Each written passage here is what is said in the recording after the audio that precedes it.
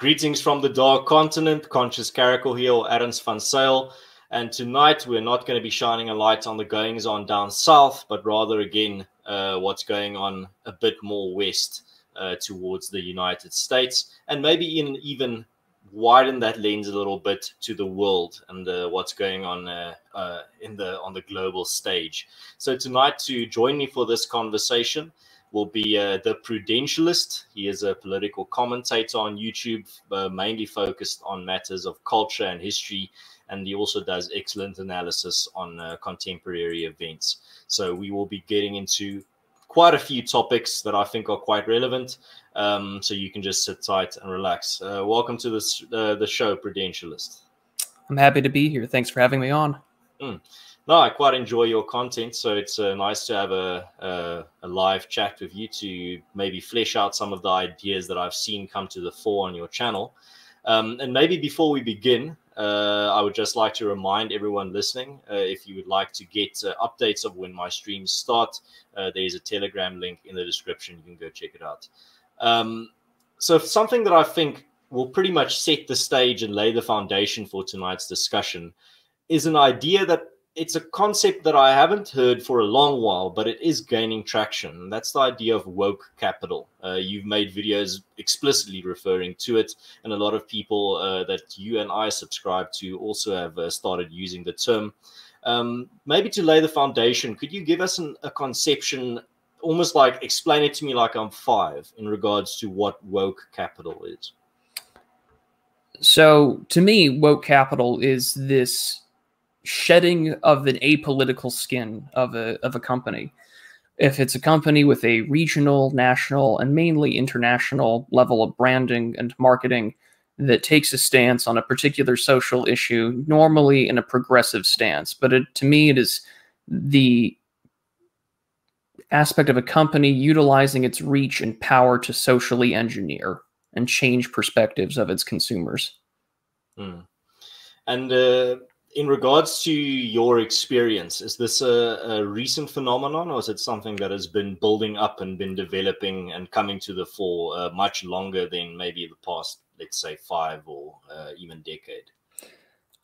To me, I think it is something that's been going on a lot longer. I mean, all companies have the ability to change perspectives, especially in the advent of mass media through television since the 1950s. We've had the culture influenced by what gets put out there. Now, the ability, and as I've analyzed, that what's changed in, say, the last 10 to 15 years is a more emphasized focus on, diverse representation in terms of the United States, in terms of demographics, which in turn gets expounded throughout the rest of the globe because the United States is still a large cultural exporter of cultural capital. And what they can do with this is that it doesn't matter if someone, disagrees with the messaging, because you can, in the long run, change the perspectives of the next generation of consumers to almost have a very depraved, almost Skinner box situation where these people will purchase at the first sign of a virtue signal. So that's what I've said in my work and others as well. The phrase "go woke, go broke" is very much a coping mechanism.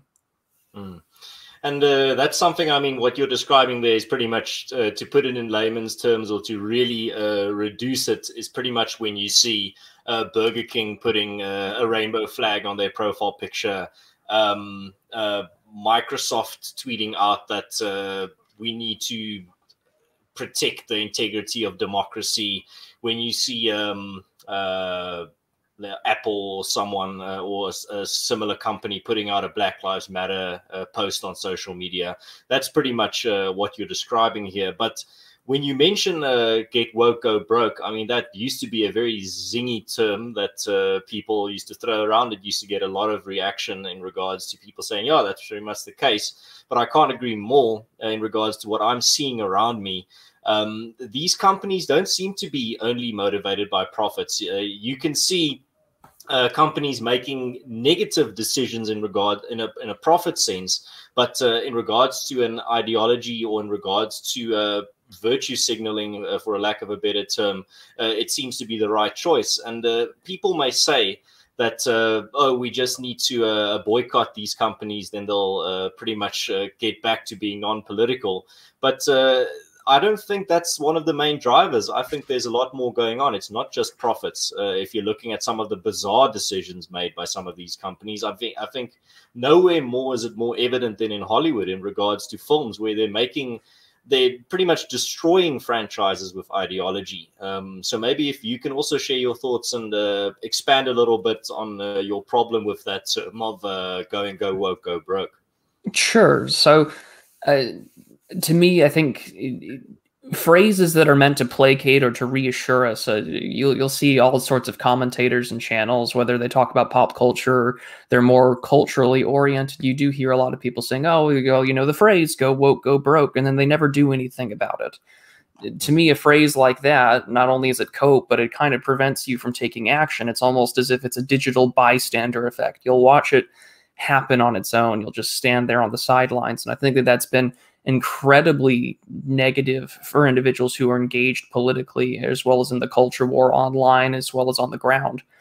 But in Hollywood, as well as with other things, they might make these decisions that we consider backward, but it's also done to placate the left as much as it does to, create another generation of consumers, because the left does have some valid critiques and objections to things like capitalism, to objections to the marketplace, in the same way that the right has objections to the marketplace, whether you're someone who believes in Karl Marx or G.K. Chesterton.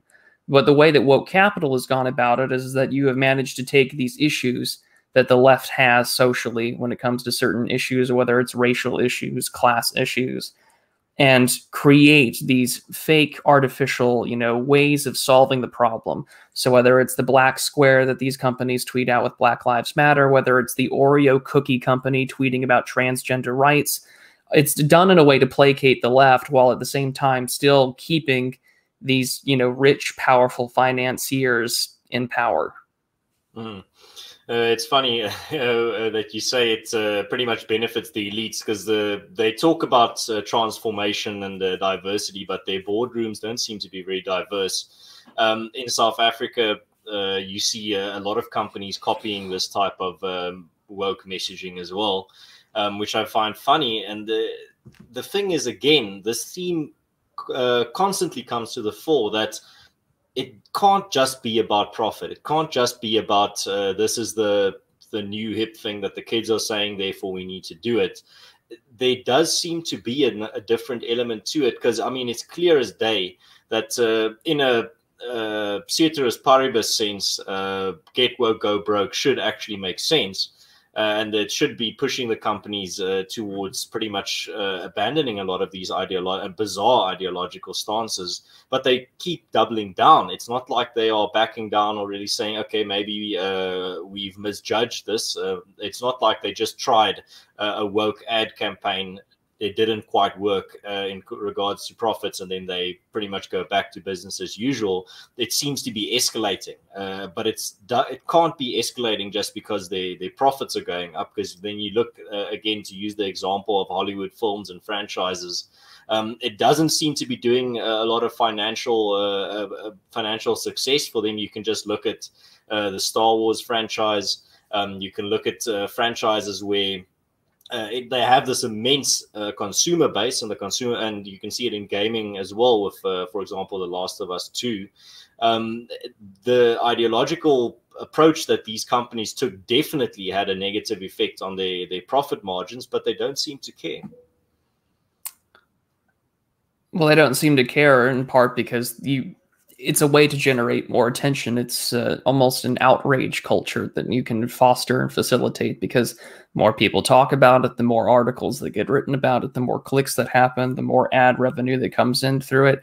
It's a really insidious racket of, destroying and debasing things that had such a long-standing cultural impact in the cultural zeitgeist in the US or in other parts of the world. And now you can make your money by simply, talking about how terrible the latest, installment of The Last of Us Part 2 was. Because even though they may not like it, you're going to have your supporters virtue signal on your behalf, harass others for it, write articles about it, and the money keeps on flowing. It's one heck of a racket. Mm. Yeah, no, it's something else that I also find interesting is something I've noticed. So back in the day, in the more traditional or original sense of the culture war, you got jokes like, "Oh, where are all these bachelor's degree students that studied all these bizarre degrees going to get jobs?" Well, they're getting jobs, and they've pretty much been quite ingenious in how they're getting jobs. So you always thought, like, where are all these people that are getting degrees in diversity studies and gender studies going to get jobs? Well, they figured out that if you just get corporations to buy into your ideology, they're going to pretty much hire you to make sure that they are ideologically pure. So if you generate enough outrage, these corporations are going to hire you almost as an extortion tactic to make sure that, well, you pretty much tell them, I see you've got a quote unquote racism problem at your company. Well, I've got a degree in diversity studies. Let me take care of that problem for you. Give me a job. I'll make sure everything is fine and the attack dogs are off your back. Have you noticed this as well? Oh, definitely. And you can see this ranging from everyone from Dr. Kendi to Anita Sarkeesian when they are making hundreds of thousands of dollars a year as in consulting fees. I mean, you mentioned The Last of Us Part 2. I mean, Neil Druckmann himself from Naughty Dog had mentioned that he had brought Anita Sarkeesian on as a consultant to talk about the narrative of the game and how to pursue a more inclusive and feminist story. And Dr. Kendi himself is, not only is he making hundreds of thousands of dollars a year warning companies about racism and white supremacy inside to their companies, but he's also starting up a newspaper again. I was just reading earlier today. He's trying to bring back an old antebellum era, anti-slavery newspaper to talk about racial justice issues here in the United States. So it is very much a way of identifying and keeping people to, it's almost like paying the mafia protection money. Mm. And I think a theme that's coming to the fore is the fact that a lot of the, for a lack of a better word, a lot of the memes from the previous incarnation of the culture war just don't line up with reality anymore. They've been proven wrong, basically. So ideas like get woke, go broke, where are all these students or all these bizarre degrees going to get jobs? All these types of ideas or these memes don't really correlate with reality. It seems like, as you said earlier, it's just a major cope at this point. Well, not even, a cope, as well as the opportunity to sort of keep any sort of potential opposition from acting. We talk about, where are all these people with these, degrees in gender studies and, human resource specialists? Well, where are they going to get jobs? It's not how the real economy works. And it doesn't matter what you think the real economy is. These people are going to transform the economy to suit their needs. And that's exactly what we've seen. Some of the greatest growth in, say, higher education in the United States in the last 25 years has been in administrative roles. It hasn't been in actual teaching or professorships or tenure tracks. So we're seeing a radical transformation of the economy from actual producers to these administrative specialist and HR generalist kind of classes. Mm. Actually, a little bit of a resemblance to the Soviet Union there. Not to beat a dead horse or to make that comparison, but I mean, it's pretty much obvious. But you mentioned something there that I really want to talk about, and you talked about it neutralizes opposition. Now, one of the main oppositions that we got to this type of critical theory back in the day, again, for a lack of a better term, the previous incarnation of the culture war, you pretty much got the libertarian or classical liberal approach to it. It's pretty much as long as the government isn't oppressing people, it's fine. Private companies can do what they want. If you don't like what Twitter is doing, build your own Twitter. If you don't like what the internet is going on with the internet, just build your own internet. If you don't like the policies of your bank, start your own bank. That's pretty much where we're going. And it's actually a quite ingenious way to protect the status quo while pretending to be opposed to it when you take the stance of our private companies can do what they want, because then you get to that point where we're now at a point where private companies are as large as states in regards to their capital. We have companies that get more revenue than GDP of many major countries.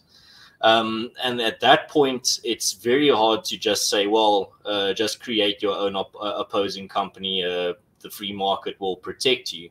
And it is a controversial debate that's becoming more and more relevant, in my opinion, in regards to these abuses we are seeing from the corporate side rather than the state side. It's almost as if we're still trapped in an old paradigm of looking at oppression only coming from the state rather than massive, mind-blowingly large corporations.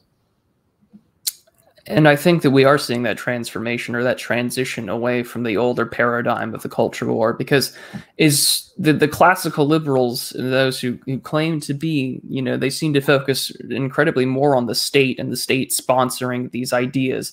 So you'll see a lot of prominent quote unquote classical liberals, and they'll focus on things like critical race theory and critical theory, but they'll focus on it and say education, areas in which the government has control. And they'll occasionally talk about these companies, but they're not addressing the fact that the free market, I think, to a lot of us, but whether you're on the left or on the right of that issue, is very much this myth of neutrality that we hold up. These companies work in tandem. These companies work together in terms of keeping the narrative and moving in one direction. And maybe that's me buying more so into the neo-reactionary side of political philosophy, but I think that it's telling when, you know, every company has the black square for Black Lives Matter. Every company has the rainbow flag during Pride Month in June. When a person is banned from Twitter, in a matter of minutes or hours, they're banned from YouTube and Facebook as well. Exactly. And then they're blacklisted from Google searches. The YouTube algorithm won't show their videos. They work in tandem. It's a manipulation of procedural results to get the outcome that they want. So when they're saying, well, just build your own Twitter, build your own internet, you are advocating for essentially a cultural and, you know, political separation from, you know, these entities, these states. Yeah, because the thing is, when you quote unquote build your own internet, the old internet's not going to stop existing.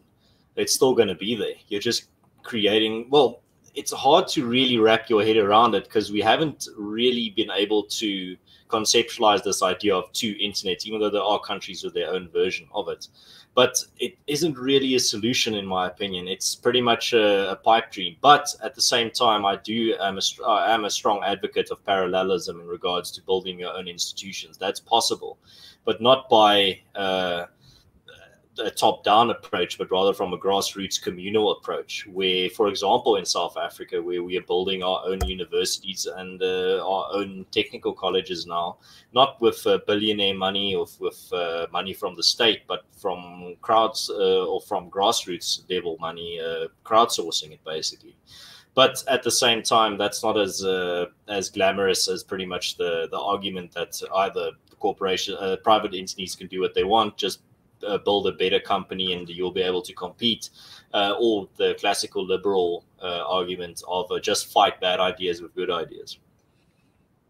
I agree with you. They've made it that the idea that you can have these glamorous titans of industry be beaten by the little guy when, you know, how is a little guy able to compete when Google won't host, you know, ad services or revenue? They control 80% of all internet searches. It's virtually impossible to go up against what is pretty much a global monopoly. Yeah, let's be honest. Google at this point is the internet to a very large extent. It is, and to say otherwise would be foolhardy at best. It is very interesting when you look at it from that angle, because that's what the previous incarnations of arguments from quote unquote our side have been. It's just fight good ideas with bad ideas, but then you get to a point where you're putting the best of the best, the cream of the crop of your ideas out there, but they're just being squashed because you can't get them out there.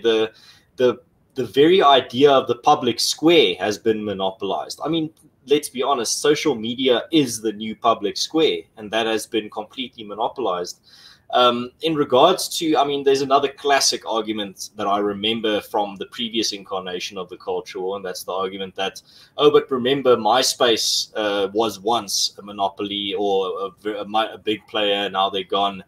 BlackBerry was once a big company, and now they're gone. I might be naive in this, but I can't see a company the size of Google pretty much becoming a thing of the past. It's not that I don't see it being possible. It's the I would find it incredibly hard for something to replace it.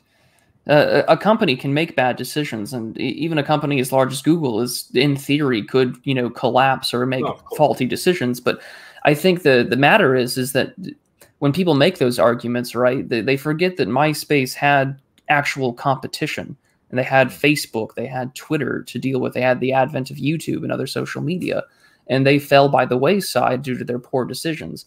There's no way in the current system that we have that Google is going to allow a competitor to rise up to that level. We are not in a position where these companies that we see right now are going to fall by the wayside because they have the power to control who falls on the wayside. Just look at what's happening to Gab and what happened to Parler. Exactly. It's the most prominent example. And even though Gab is still going on, I think Mr. Torba's got his own demons to fight. And that's not a poke at his religious, posts and exposition, but it's difficult to fight what is very much an uphill battle. It almost feels like the curse of Sisyphus trying to push that boulder up the hill. Yeah. But now that we've pretty much assessed the situation quite bleakly, I think I'd like to get into maybe even from a more personal angle. Where have you found, what type of ideas have recently come to the fore in your personal life that you think might hold a key to our salvation or our solution in the future? So I'm very much with you on the idea that things are going to happen locally. And since I've started doing the commentary thing on YouTube, I've always been adamant that the current incarnation of the culture war is a two-front conflict. You are going to need a group of people that are willing to go out and about to build their own institutions, both online and on the ground, whether that's communities, schools, churches, child care facilities, whatever it may be that your community needs in order to survive. But you're also going to need a second crowd and a second organization of people that are willing to fight the current culture war as we know it within the current school system, within our current forms of government, elections, and the avenues of the popular culture. Because you cannot succeed without the other. The people that are trying to build the institutions are going to need the other crowd of people to push back in order to fight back so these people don't get canceled so they can still have their payment processors and banks accept their money. While at the same time, the people building those institutions are going to need to, use those institutions to recruit the next generation of people to fight the ongoing culture war. Without having one or the other, I think that our ability to fight back against our current problem, which I think we've accurately identified as woke techno-capital, without both of them, I think that our cause is lost. Well, the other thing that I think is very important, and you described it there where you said you need to create the parallel fields of battle, but you still need to remain on the old ones. Again, to use the example of social media, I've been telling people for so long that don't delete, if you're not suspended or banned from these mainstream social media sites, don't delete your Twitter account, don't delete your YouTube channel, don't delete or whatever you're using, or whatever mainstream platform you're using, because that is also a field of battle. If you retreat there, you're pretty much just giving our opponents all the ground and they don't even have to fight for it. What people need to remember is that the absolute vast, if not all, of the normies are still on the mainstream platforms. And there are a lot of people there that can still be saved, a lot of people that can still be exposed to interesting, stimulating ideas that will make them view the world a bit differently. I mean, I can only talk from my own personal experience, but I was also a normie once. And I don't think abandoning these mainstream platforms is a very good decision in the long term. You're pretty much ceding ground that you don't have to cede. Exactly. Never cede ground to the enemy when you don't need to. Yeah, absolutely. I mean, if you're being constantly banned from all these platforms and you can't really build a following there, that's fine. I mean, the alternative tech is there. But I don't see alternative tech pretty much being the future in regards to everyone just moving there. Because the problem then is, and this is actually something I also wanted to get your thoughts on, the problem that we're facing is that when we start siloing ourselves off on these alt tech and alternative platforms, everyone there, you're just preaching to the choir. All the types of debates you're going to have there, all the types of discussions you're going to have there is going to be within a very restricted Overton window. On the mainstream platforms, you can interact with any type of person from any type of ideological background or viewpoint. And there's still a lot of interesting discussions and debates to be had there, and a lot of people to be reached through sharing your content, creating content, responding to a lot of things going on around you. And I think to just retreat into little silos and pretty much just spending the rest of your days preaching to the choir or preaching to the converted, I think would be a grave mistake. I agree, and I do think it's important to diversify your platforms online. If you want to use alt tech, you should use alt tech concurrently next to your own platforms on Twitter and Instagram and YouTube, as well as Gab and BitChute and others. But it's important for us to go out of the way to actually reach out to those that could potentially be on our side and potentially feel as if they're disillusioned with the current state of affairs. Because I don't think we've reached a plateau of, converting people or making them aware that, there are communities out there that are willing to support you and build something better. No, that is one of the ideas within our sphere of ideas that I can't really say I agree with. The idea that the red pilling has plateaued. I think there's still a lot of potential, specifically, and I'm speaking from experience in South Africa. In South Africa, there's so much potential in regards to telling people about ideas that they've never heard about, giving them perspectives and angles that they've never even considered.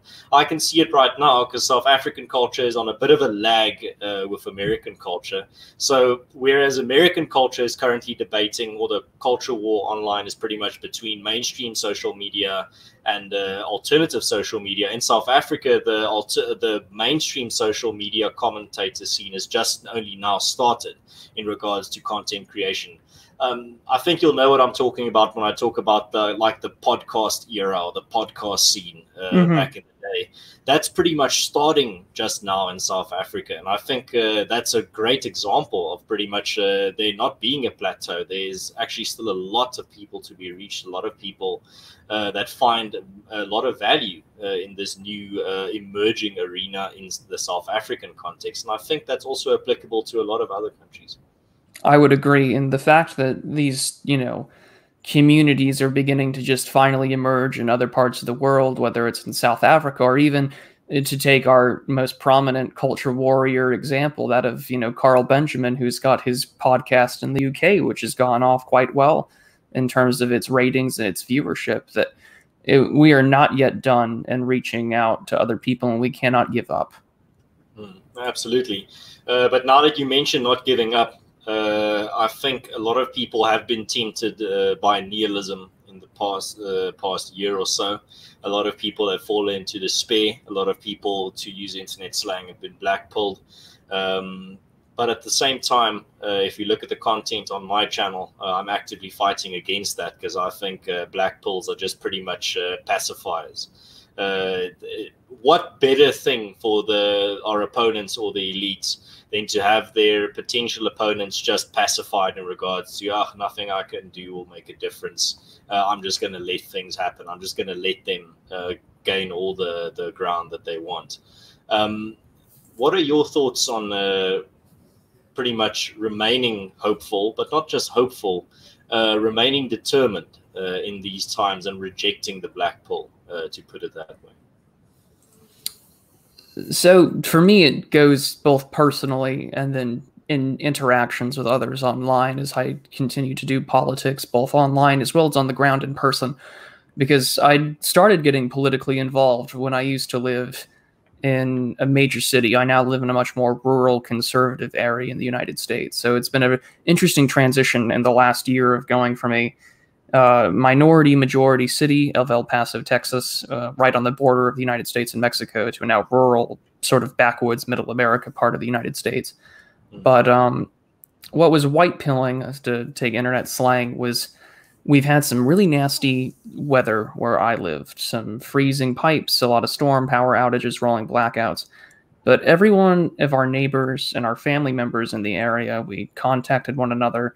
People drove to other people's cars, pulled people out of the mud, made sure that they had water, electricity. It was community. It was people meeting at the church distributing food, taking care of one another, making sure they had gas for their generators so they didn't have electricity, and making sure that they could house people who didn't have heat for the night. And to me, I realized that you would never see that in a major metropolitan area, and especially not in El Paso, Texas. In no low trust society would you say that. Exactly, a low trust society. And so I realized there, in the time that I've now been spending about a year and a half living out in the countryside, how important it is to have these small, tight-knit communities and having a conversation. Because if you are a stranger to these people, you will forever remain a stranger. If you're willing to go out and shake somebody's hand and have a conversation, whether or not you disagree with that person, but if you get to know them, get to know their name, get to know what they do for a living, their family, odds are that will come back and, you know, repay itself with significant returns in the long run. And that's been a huge influence on me, just seeing the difference between low trust and high trust society. But on top of that, I mean, personally, I've undergone kidney failure. I'm currently on the transplant list. I undergo an at-home dialysis treatment. And despite all of that, I still feel the need to go out and get involved in my local community. I write petitions. I write op-eds in my local newspaper. I do this YouTube channel, and I have, followings, and I talk to people from South Africa to the UK to Russia to Poland. And I think that it's important to let people know that they're not alone, no matter where they live. Yeah, absolutely. And that's actually something that I've also emphasized on my channel as well. The idea of pretty much saving your community. Don't try to save the world. And you can do it through small things. You actually mentioned one of the examples that I often use, and that is just learn the name of your neighbor. Learn the name of someone in your street. Get involved on a small scale, and then you build from there. Another concept as well that goes hand in hand with that communal idea is also state-proofing your life. In South Africa, a good way to state-proof your life is to get a legal firearm license, because then you're not only dependent, you're not just dependent on the police to pretty much save you, and there are a lot of faults with the South African police, obviously. But yeah, in regards to staying hopeful and not despairing, there's a lot of good around you. There's a lot of things to be done. I get a lot of satisfaction and meaning from pursuing my calling, and my calling is being pretty much a pioneer in South Africa in regards to solutions for our current problems that I have a feeling a lot of countries, maybe even the US, are going to start taking notes from in the future, seeing as I think you are on a trajectory to experience some of the same problems we have today. So I get a lot of meaning and satisfaction from knowing that I am a pioneer of ideas and a pioneer of solutions, but also that I'm very much involved in my community. And that's something I learned from growing up in a small town in the South African countryside. But it is that idea of community is very important. It's one of the ideas that is increasingly now coming back into the fore. But it's not surprising, seeing it as the vast majority of our history has been built around that idea. I agree. When you look back, it wasn't that people were hyper individualized and looking out for themselves. They looked out for their families. They looked out for their neighbors. They looked out for their communities, and by extension, their homeland. And I think only really in the last 60, 70 some odd years did that paradigm shift, sort of that market-oriented individualism, set out for yourself, get out of the house, don't be around your family, just set up and make your own family, get out of the small town, move to the big city. You see that in the popular culture so many times, where people will leave their towns and try and make it big in Los Angeles and Hollywood and see what happens in their own adventures, and fail to realize what they're missing out on. And, that small town community thing, I think I'm glad that it's coming back into the fore. I think it's going to be important in the future, especially when there are so many things encroaching on day-to-day life. I actually had a conversation with with a previous guest on the show, Hugo Creer, on the episode called the Green Religion. And there he talked about how there's now a worldwide trend for depopulation of the cities. People are moving towards the countryside again. And that is something that I'm currently reading a book called The Great Betrayal by Ian Smith, the former leader of Rhodesia. And yeah, yesterday night while I was reading, one of the points that he made was, when he grew up in the countryside, he realized that the power of community was what gave his life purpose and what gave his life meaning. And that's the type of advice that I give people listening to my channel today. When you're falling into nihilism, when you're falling into meaninglessness, there's a two-pronged solution to getting involved in your community. Firstly, it's going to help improve your community, make your community more safe, make it more clean, make it more stable, make it more efficient. But secondly, getting involved in your community is going to give you peace of mind. It's going to give you satisfaction. You're going to get meaning from it. In South Africa, a good example, I don't know how popular this idea in the US is, but the idea of neighborhood watches, seeing as it's a very big necessity here in South Africa, getting involved with a neighborhood watch is going to give you something to do. It's going to get you in contact with people in your community. You're going to learn the names of new people. You're going to get to know new people. And that's what community life is about. It's about getting involved on a collective sense, not just a hyper-individualist sense. You get to talk to people around you.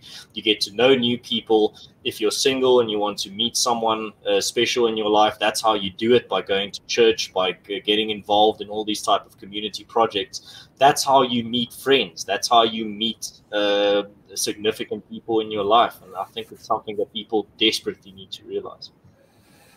The concept of the neighborhood watch is still something that is around here, more so, I think, in the suburbs than maybe out in the countryside, because out here, most people are armed and can take care of themselves. I'm definitely a person who is armed as well. The old saying, an armed society is a polite society, still has a lot of meaning out in the countryside. But no, but that's the nice thing about that sort of community feel, is that you do get to know your neighbors and you do get to meet these special people in your lives, whether that's a potential relationship or lifelong friends. Because, you know, when storms happen, or where I live, the potential for like tornadoes get to happen, people will open up their storm cellars and shelters and let their neighbors come in. They'll make sure that their livestock is taken care of, that the fencing is still up, and help repair things. And I think that people are becoming more and more aware of what the last 60 years of maybe that neoliberal, hyper-individualized model has done and what it's destroyed. And people are realizing that there's a better way forward. Absolutely. It is something that is very important in regards to the social bonds that you build through these type of community activities. I mean, friendships are built on two ideas. Friendships are built through acts of kindness, and friendships are built through suffering together. I mean, that's why, for example, you get these stories of these incredible stories of friendships from the military, for example, because those oaks suffer together. And that's why you also get these immense stories of great friendships from these types of tightly knit communities, because that's through shared kindness and through shared assistance to each other. But without that, if you sever those two options, shared suffering and shared kindness, and just make it hyper-individual, I'm not surprised that people are constantly complaining about they can't make friends, they can't meet a significant other or get a romantic relationship going. Why are some of the most profound questions of our time being asked of, like, where do I meet women? Where do I meet men? Where do I meet friends? How do I make friends? How do I make close friends? Why are my friends why are my friendships not as rich as I thought they would be?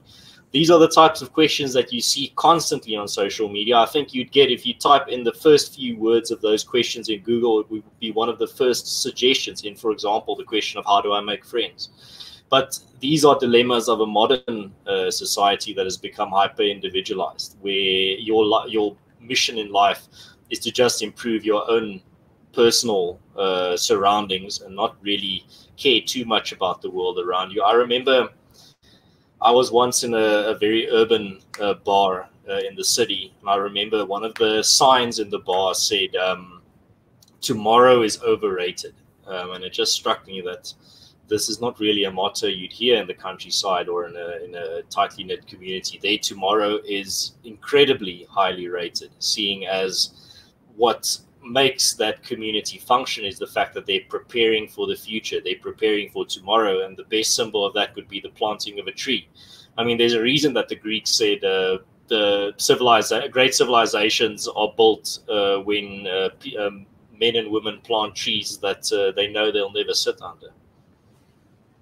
I agree, and I think that that's been one of the greatest long-standing damage of modernity, has been the focus immediately on today, the sort of hedonistic consumerism that comes with our modern world of, well, I only need to worry about getting a job and going out every Friday night and sort of enjoying myself and not thinking about what my life is going to be 10, 15, or 20 years from now. I think... Live fast, die young. Yeah. Live fast, die young, or the whole YOLO, you only live once kind of deal, and not thinking about the long-term consequences of your actions, especially when the greatest paradigm shift for me in terms of thinking politically in the last year and a half has really been good men and good communities and people who make a real difference strive to live a life knowing at the end of that life, their neighbors, their family, and their friends will all come around, whether it's at the casket, at the funeral, wherever, and say that that man lived a good life. And to me, if that's something that I can strive for to improve my community just a little bit so that my kids and my grandkids can still enjoy it, then I've done some good in this world. Absolutely. Just before we continue, I see Herman J. Ruiz gave a 35 Rand super chat. Goeienaand, Herman, dankie dat jy ingeskakel het. Ek sal weer enige tyd op jou program kom gesels en lekker aand vir jou. And yes, that's I think something that's very important in regards to people solving their problems is just get back to being involved in your community. I think that's so important and something that people need to start realizing again. It's not reinventing the wheel; it's rediscovering the wheel. Exactly. There's no need to go out and carve a wheel again. It's been right there for you. You just need to learn how to push it and roll it again. Absolutely. Now, maybe before we move on to a different topic in regards to the question of nihilism, do you have any other thoughts that you want to share in regards to, I mean, we would be fools not to see the steady creep of nihilism into our societies and into our communities and into many personal lives around us. Do you have any other advice or thoughts in regards to how we stop this or how we fight back against this this creep of nihilism? It may not necessarily be effective, but something that is reassuring to myself, something that I sort of remind myself to keep on going, is that I think about in the popular culture, as well as throughout history, those famous portraits and stories of last stands. So, you know, like the film Zulu, the Battle of Rorke's Drift, or, you know, in American context, Joshua Chamberlain at the Battle of Little Round Top inside of the Battle of Gettysburg. There is something uniquely powerful about a last stand and a final charge, whether the cause is lost or not. And as the American naval commander John Paul Jones said, "I have not yet begun to fight." And to me, that is an incredibly powerful attitude to have in regards to nihilism, is that if I can reject that idea that I'm going to be resigned to this terrible world and instead get off my duff and actually do something and carry on with my day and to carry on with my being, then I've succeeded. Because the world that we deal with, the elites and politics and everything that we see, they want you atomized, they want you alone, they want you demoralized and not doing anything. If you, even like how Jordan Peterson is, if you just get out of bed in the morning, make your bed and go about your day, that's one small step in resisting that black pill. And to me, I think that's one of the most important attitudes that we need to adopt, is that every action that we take is a small act of resistance against a incredibly demoralizing and atomizing world. Absolutely. I just have to, there's someone at the door, so I'm going to ask you just to maybe answer this question while I go answer that.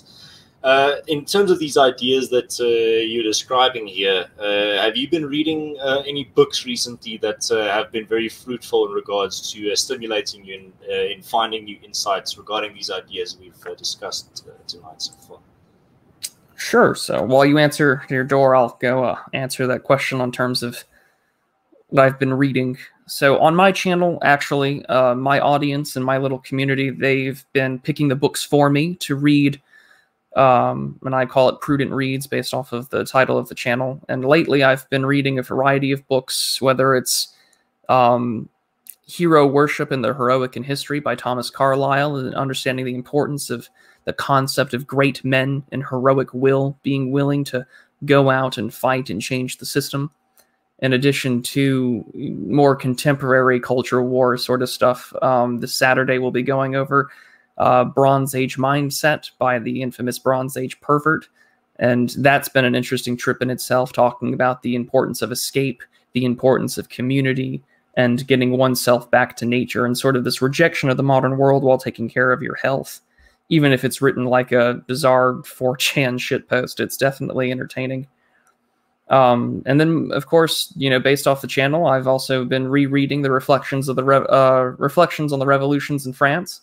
So those have been some of the more recent reads that I've been taking into account that have been keeping me on track politically.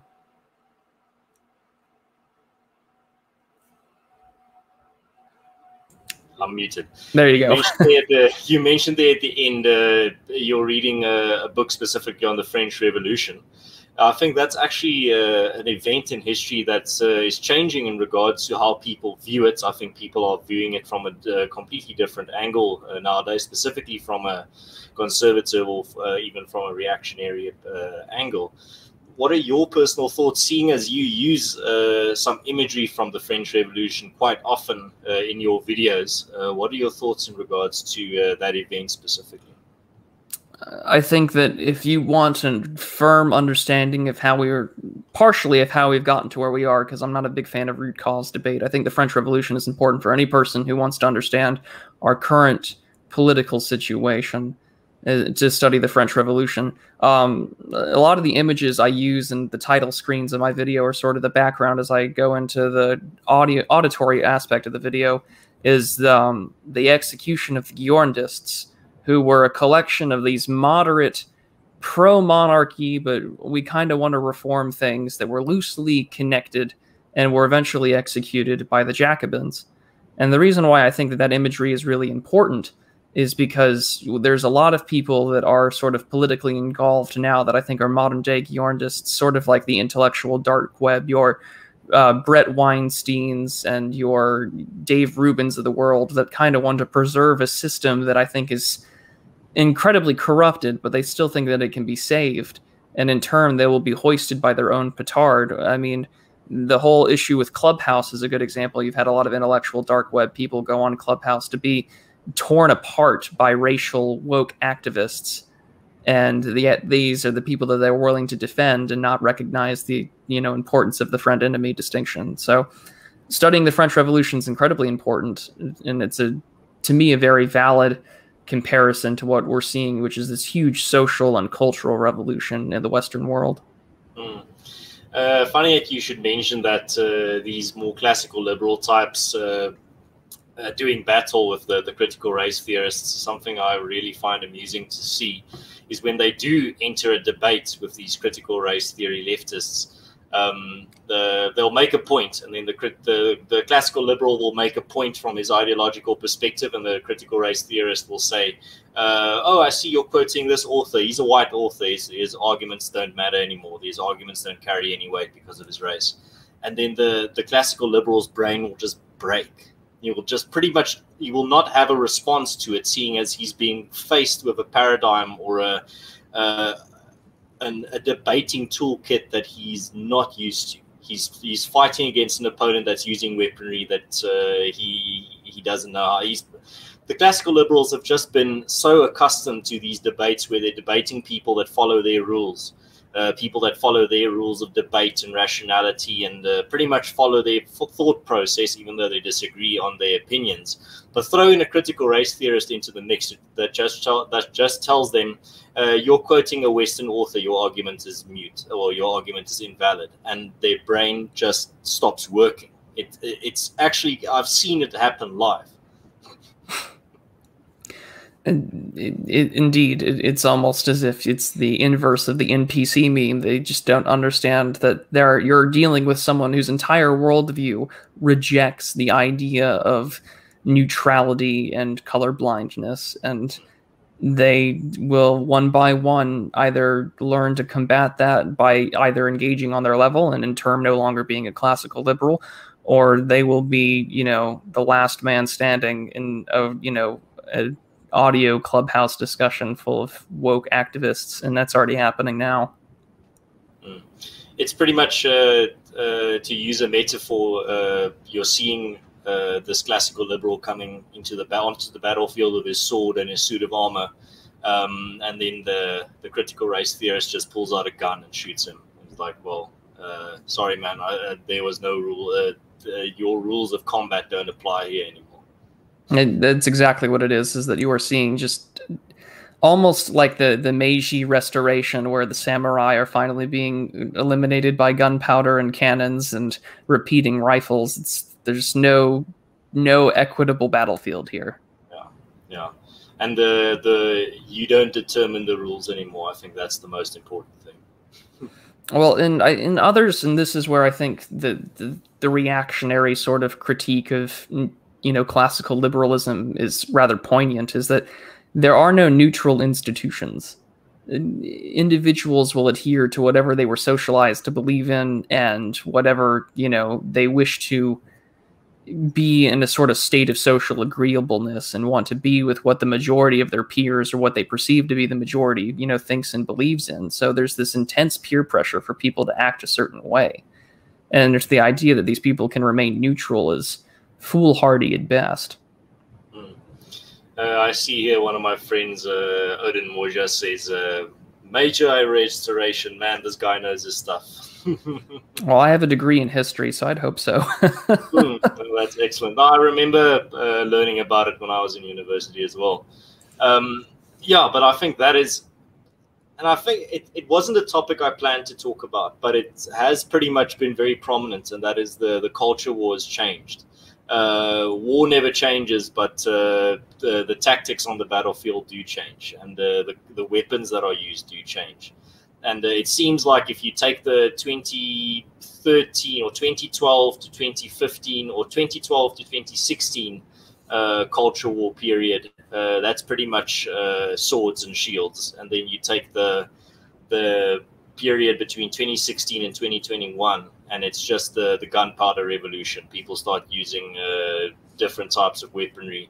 It's almost as if, you being a student of history, you probably know the transition from the old way of doing warfare, where it's almost like a duel. You show mercy to your opponents. They're very strict rules that you and your opponent adhere to. And then you pretty much get this revolution. I don't know when exactly it happened, but somewhere, I think in the 19th century, where rules just, the idea of total war, well, it's actually introduced by Napoleon, so it's earlier.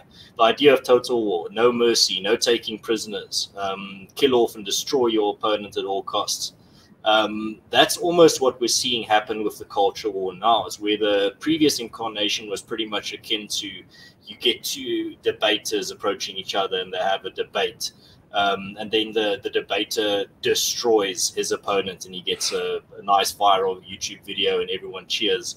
But today, the rules of war have changed. The rules of the culture war have changed. There's no longer that civil element. There's no longer that duel between ideas, the battle of ideas, to even take a term from the classical liberals. It's now just total war. It's now just take no prisoners, destroy your opponent if you have to. It's pretty much, to really put it in perspective, it's pretty much Saul Alinsky, rules for radicals, gone full circle now. And historically, I would argue that we're in that position where European powers are realizing that we're up against Napoleon and that this is going to be total warfare. Although what comparative and strategy is that people on our side of things, I feel very much like it is the North American theater of the 7 Years' War, the French and Indian Wars, it's also known here in the United States, is that you sort of have these sporadic conflicts of different fronts in a guerrilla-style conflict, because we are not as organized as we need to be. And that's why we need people more like you to organize and to get people involved on the local level. And as we come to terms with this, there's been a conversation on the political right about the need for an activist, organized, political class that can get people engaged both on the ground and online. Because if, the right politically in the culture war had an army of, say, people like Jack Posobiec on Twitter 24/7, 7 days a week, like the same way that the left does, there would be significant improvements in messaging and getting, people out to where we need to, but we don't have that. And that's why I think it's important for us to wake up and realize that the culture war has changed. It is a total kind of conflict, and you need every man, woman, and child involved in some way, in form, or fashion, because if not, it will be annihilation. And that's the thing, is that we have far gone from the time where it was just the worst consequence you could suffer from losing a debate was pretty much you get humiliated on the internet or in public. Now we are at the point where it's no longer just destroyed compilations. It's getting unpersoned. It's getting losing your job. It's being destroyed. That's where the culture war has escalated to, where people are losing their jobs, people are losing their friends, people are losing many important things in their lives because they're being deliberately targeted by people, the ideologically possessed, as I call them. This is where we are now. It's no longer just a battle of ideas. A battle of ideas is a very idealistic way of looking at it. Again, I don't think we are in. It's no longer the realm of facts don't care about your feelings. To be very frank with you, sometimes feelings beat the shit out of your facts. They do, and those feelings will then cause people to act in ways to deperson, to dox, and to get people fired. I had noticed in the chat earlier someone had asked, why am I not showing my face? And it's the same reason why so many other commentators don't show their faces. Heaven forbid that someone, has it out for you and they want to go out of their way to inform their employer that, you have this terrible right-winger in your ranks and you need to have them fired. And we've seen other commentators like that. I know Academic Agent had been doxxed and had lost his job because someone went after him.